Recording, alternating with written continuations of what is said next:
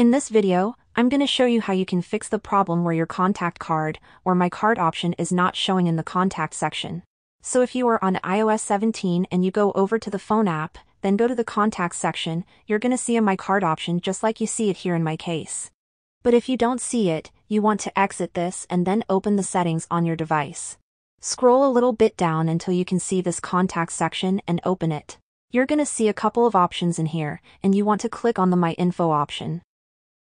That's gonna open your contacts list, and then find your contact information in here. Find your phone number and name, but if you don't have it, then simply create a new contact.